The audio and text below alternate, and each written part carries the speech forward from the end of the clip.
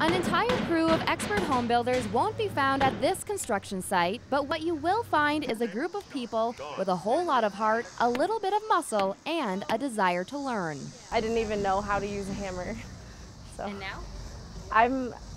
Usually I get like 1 out of every 3 nails in, right? We teach you. We have experienced volunteer crew leaders who help teach the folks how to do things if they've not done it before. After grabbing some nails and tools, I find my crew leader and start my first task.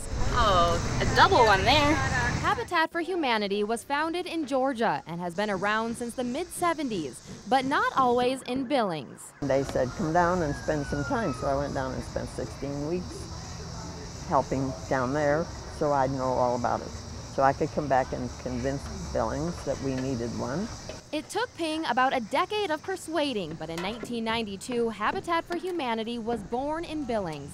And not even 20 years later, more than 50 homes have been built in the area. Seeking to eliminate poverty, housing, and homelessness from the world, the international nonprofit is doing just that.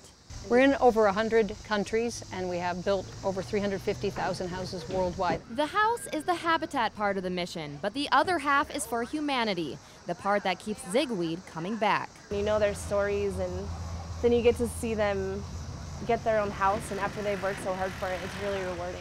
When you walk away today, you're going to see the siding that you nailed up, that you helped on Amanda's house, and what a great feeling to do something for somebody else, and then you also see the results of it right away. That was better.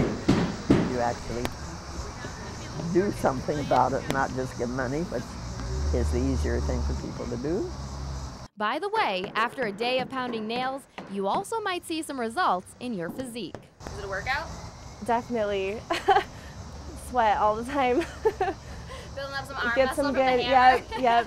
I know that people that are helping other people are happier than people that don't. And I think most people want to be happy.